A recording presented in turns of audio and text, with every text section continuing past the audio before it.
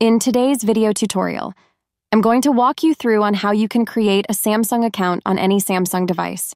Your Samsung account is a service that allows you to use Samsung services on smartphones, tablets, websites, televisions, and other devices.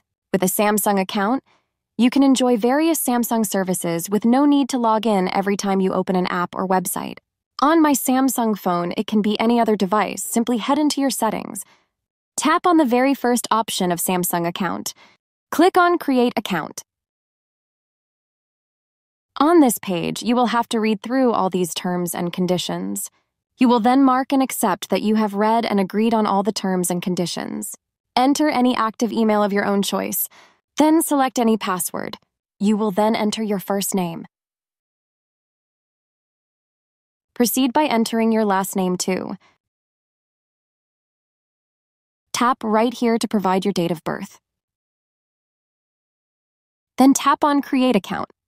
You can also enable your phone number for two-step verification. This feature is optional. A verification code will be sent to your Gmail account.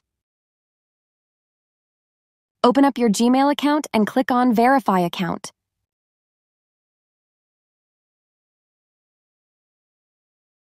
Your account will get verified successfully.